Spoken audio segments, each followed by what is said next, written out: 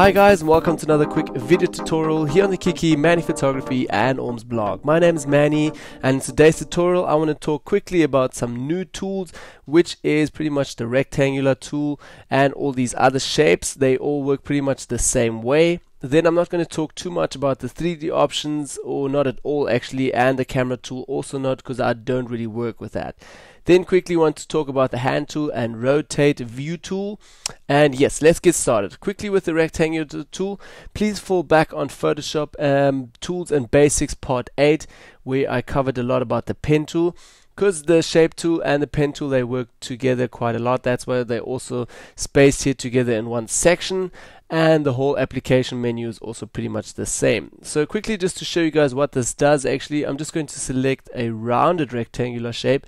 We don't need to create a new layer, we can just directly do it on our layer here. I'm just going to create a really random selection and box here and just drop it, and directly you guys will notice that you can still change your foreground color if you want to. If you either you can change it here at the top, or you can also afterwards still change it onto your layer. You also got a new mask clip to that, so you can adjust that a little bit. But sometimes it's handy to just double click on here. You can choose a new color, say OK, and now you've got a whole new color. If you want to, you can also use different styles if you want to. If you want that clip to that, you can just select the clipping color over here. Then, like I said before, different options in here, different shapes again. Just go over here, then you directly go into the new Ecliptic tool. So this all works together with the pen tool. Just fall back on Photoshop Part 8. And there I explain more about that stuff, how to work with the pen tool. Just one more thing now, say for instance if we did a Ecliptic marking tool that's just on here, don't worry, it won't affect on your older shape. It will directly create a new layer with a new mask, and you have it all together in one new thing. Then now, if you're in that and you want to quickly go back to the pen tool, you can just go in different options here at the top again, and say for instance you want to say add or subtract. I want to add now, so I'm going to select the add button over here, and then I can just in here with my pen tool already create some really weird shapes. Just complete that selection, and now I've got a whole new path in my other path shape. So that comes in handy sometimes if you need to work or want to create weird looking shapes together with ecliptical stuff. If you're a graphic designer, I would say this comes in handy a lot. For retouching, you don't use it that much. Okay, one last step. I want to say just right click and rasterize that, and then you've still got it as just pretty much as a normal layer, and you can do whatever you want to with it again.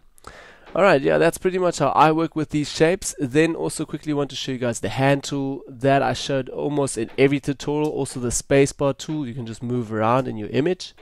And last tool, rotate tool, comes in handy sometimes if you need to rotate your whole canvas. You can just really quickly rotate that a little bit.